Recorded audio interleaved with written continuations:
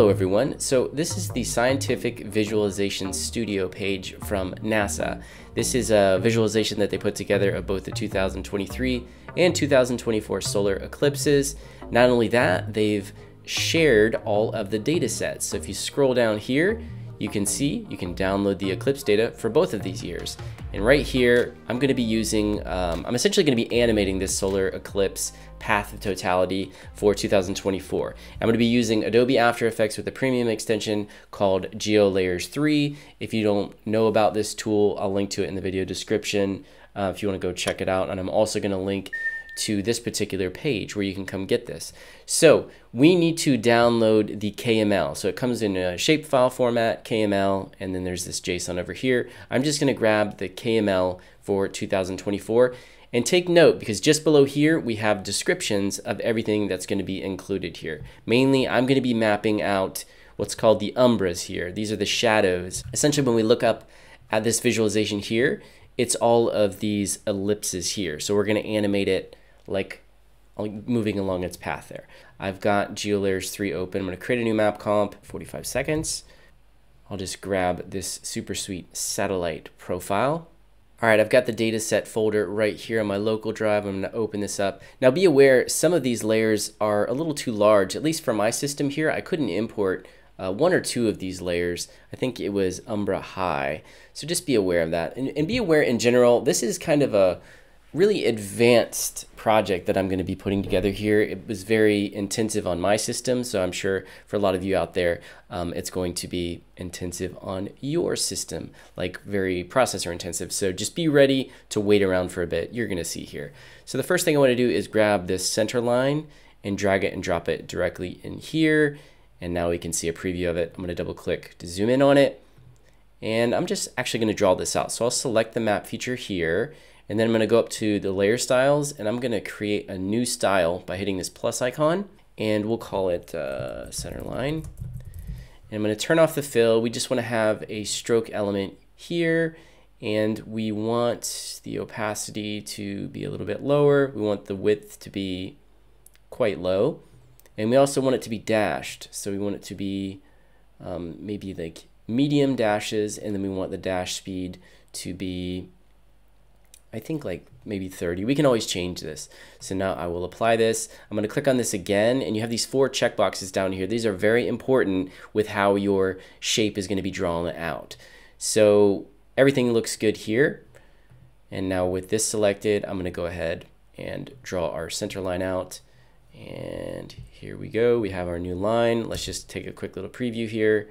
Okay, and it is actually going in the right direction. I wasn't sure if that was going to work first try, but it is going from Mexico up toward Canada, which is the correct path. I'm going to click on my map settings here, and I just want to turn off my labels. Now I'll go back, and I'm going to grab, let's see, what else do we got here? I'm going to grab the actual U path high. Let's see what this is. I'm going to grab this, drag it over here, and I'm just going to draw this out. You can see this is a shape with like a stroke and a fill. So I'm going to create a new layer style again. We'll do a fill with, we're going to do a fill of really, really low opacity, like something like that. We'll do a stroke with an opacity in the 50s, a width very, very thin. Go ahead and click apply, and I'll draw this out now. I'm doing this very quickly because I don't want this tutorial to be like 10 hours long, and we can always tweak these a little bit later. Okay, let me change this a little bit. I'll just edit this style, and I'll bring the width of this down even further. And now with this layer selected, you can just swap this out. Okay, that's looking pretty cool. Now I'm going to draw out the actual shadow, or what's called the Umbra. And this comes in, if I bring this data feature in, you'll see right here, I have Umbra low and Umbra high. And if you go back to NASA's website, you'll see that this is the resolution, basically meaning it's different time intervals. So the high one is going to give you more polygons. It's a polygon at 1 second intervals, whereas the low is at 10-second intervals. So I'm going to go ahead and go with the low, in fact, because Umbra high wouldn't even upload. So if I just grab this, bring it in, now is the moment where we need to be patient because this is a lot. Okay, so if I double click here, you can see we have this huge line, and it looks like a solid line, but if I open this up and I just click on one of the features, I click on a couple other ones, you'll notice that as I click on these, you're seeing the actual shadow of the moon here. That's what that is. And this is like an individual ellipse of the shadow of the moon here. And this just goes every 10 seconds. It gives you another individual polygon. So what we're going to do is we're going to draw out all of these, not all of them, but the ones that go over land, and then we're going to animate them, kind of sequence them. And I'm going to show you how to do that. The big barrier or problem we're going to run into now is drawing out all these shapes. Now we want to be efficient here. We don't want to draw out all the shapes because it's going to be way too intensive on our system. So what I'm going to do is I'm going to zoom in here, and I want to basically have my shadow animate right across land. So right when it kind of enters Mexico here and when it goes up to Canada here. So a good way to do this is first I want to rename my features so I can see them, because right now they're just called feature. So if I click on feature properties, I can actually rename them. It says right here, name features by auto. If I click on this, it's going to give me a list of all of the different data fields here. And I want to use UTC time or seconds. Let's go with seconds and see what that does. I'm going to click apply. Okay, so this is giving us seconds here. Now what I want to do is I'm going to scroll way down and start to click and see if I can find randomly, if I can find polygons. Here we go. Okay, this polygon's starting to show up. So we want to find this first polygon here where it's right, entering the land of Mexico. So let's say we want to go right here, 65,200. Okay, that'll be our starting. Now we're going to find the last polygon. And actually, I know that I don't even want any of these other polygons or features. So I'm just going to go ahead and delete them. I can always import them later, but I just want to get rid of them. So I'm going to shift click, grab all these other ones, and just delete them. So I don't even have to worry about accidentally drawing them. Now I'm going to scroll all the way down here and start to look for our end position, which is going to be somewhere up here. All right, let's just say right here, 71,000 looks good to me. So now, same, I'm going to delete all of the end ones here, keep it all nice and neat. Now what I'm going to do is I'm going to go up to layer styles, and I'm going to grab a solid white. This doesn't really matter, actually, solid white. No, I'm just going to create a new layer here, and we're going to do new style. We'll do Umbra, and I'll just make this solid black. Doesn't really matter. Once again, I can change these a little bit later, but we need to be careful now because we're going to draw out all these shapes, and it's going to be, once again, it's going to be pretty intense. Now for this, we want to think about this before we do it, because we want to basically pre-compose this in its own, we want to have it in its own composition. So to do this, I'm basically going to go up here to the map comp settings and create a new comp, which I will call Umbra or shadow. And this is fine, 45 seconds. We want to make sure that it's linked with the world comp so that as we move the world comp, this is going to move with it. I'll click next. It doesn't really matter for the imagery profile here because I'm going to be turning that off just so we can see the shapes only. All right, you can see the new comp down here in the timeline. You can see the new imagery. So I need to go back up to my map comp settings, and right here for our new Umbra, you can see it's linked right here. I'm going to turn off the imagery by clicking on this little icon right here, and I'm going to turn off the labels as well. And now I'm actually going to select it. You can see now I've got this right here. Now what I want to do is go grab the layer style that I just created here, and it's very, very important that I want to draw it inside of this new map comp. So to pre-comp it inside of there. Pre-comping is a little weird in GeoLayers. It's one of the big obstacles. This is how you pre-comp. You do inside map comp. And we also want to make sure we simplify the geometry as much as possible, which is current zoom. That's good. And it's also very important that these are individual layers. They have to be individual layers. All right, now is the time-intensive, super processor-intensive part. So I suggest you save your project right now. You clear your cache, you get ready to wait around and keep your fingers crossed. So I'm going to grab all of my features here by just manually clicking the first one and then grabbing all these down here. Be careful, if you select a feature collection, it can draw these out oddly. So I like to grab all of the individual features. You can see in my preview here that I have them all. Now I need to make sure that once again, I double check that it's drawing inside the map comp. I have the correct layer style selected, and I have the correct map comp that I want to draw these in selected. Now I'll click on this little pin icon down here, draw features. By the way, GeoLayers does have this really cool draw with time offset feature, but I'm not going to be getting into that right now. We're going to be manually sequencing these. So I'm going to click on draw features, and it's going to give us a warning like, hey, this is a lot of vertices, 13,000 vertices. You sure you want to do that? 581 features. Yeah, that's fine. Go ahead and click OK, and now we're going to wait around. This is a very good time to mention that I've actually been creating a bunch of solar eclipse maps over at Felt.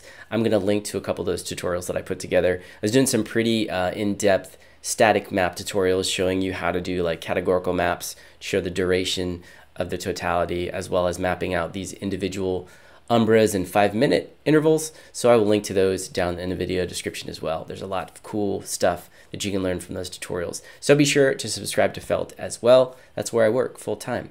All right, it has successfully drawn out all these shapes. You can see the frame render time down here is now substantially longer. So the first thing you need to do is jump into your pre-comp here and then basically grab all of these layers and turn the visibility off. This is going to take the load off of your computer very quickly. So now we need to wait. Like right now, it's really bogging down my system, so I'm just like letting it load, and hopefully this will not crash your system. See, it's taking just quite a bit of time to actually load this, and when it does, I'm going to hit that visibility key, that eyeball key on the left, to turn all of these off, and then we'll basically be in the clear after that.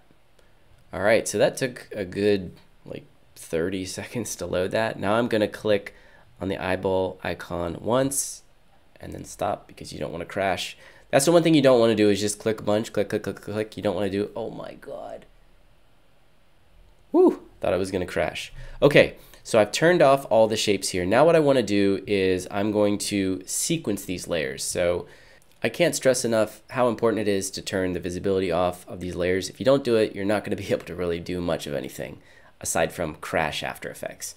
Now, I'm going to move my playhead to the beginning here, and with all these layers selected, you can scroll down and see that I have indeed over 500 layers.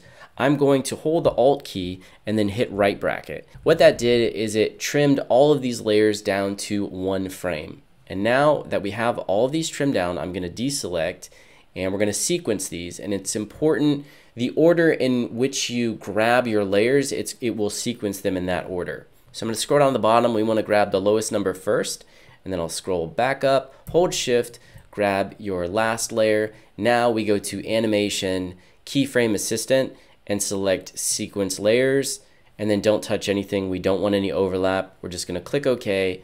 And now as I zoom out, you're going to see what that did. It essentially sequenced all these layers. As I scroll down, you can see it sequenced them in that particular order. And now I can turn the visibility of these back on, and I don't have to worry about it bogging down my system because only one of these shapes is going to be visible at one time on screen. If I turn on transparency and play this back, now you're going to see we have our little umbras moving across screen here. So if I kind of shuttle over here, you can see that our last frame is over here. I'm going to like add a marker here, or we can just see it's 2405. And if I go back to my main comp, I will add a marker right here so that we know that, or we could trim our comp back. Now I'm almost done. I mean, I have an animation right here. The problem is I don't want it to be 24 seconds in length. I want it to be much faster. Let's say we want to have like a 5 or 10 second animation, and maybe we want to make it, you know, just a little snappier. So we can do that by grabbing our pre-comp here, just right clicking it and then going to time and select enable time remapping. And then that'll add some keyframes here, one at the beginning, one at the end. Drag your playhead over to this marker and just add another keyframe right here. And what that's going to do is will essentially allow us to retime it. Now I can grab this and start to speed it up. So if we want, I'm actually going to delete this end keyframe. And I can take my playhead to around the 5-second mark, drag my end keyframe here, and now we have a 5-second animation of our Umbra moving much faster now. And another thing we could do is we can alt click this, and then just type in loop out right there. And now we'll have an infinite loop of our Umbra path here. Okay, that's really the gist of it. That's the bulk of this tutorial. Now it's just a matter of tweaking everything to make it look how you want it to look, like stylistic things. For example, I'm gonna go over to Window and grab the Effects and Presets panel, and then I'm gonna search for Drop Shadow. And I'm gonna drag the drop shadow and place it on our Umbra here.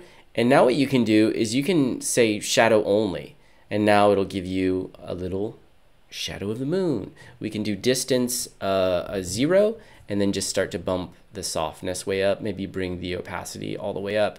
Again, this is however you want it to look. Now I'll bring the opacity down to like 75. Nothing scientific about this, folks.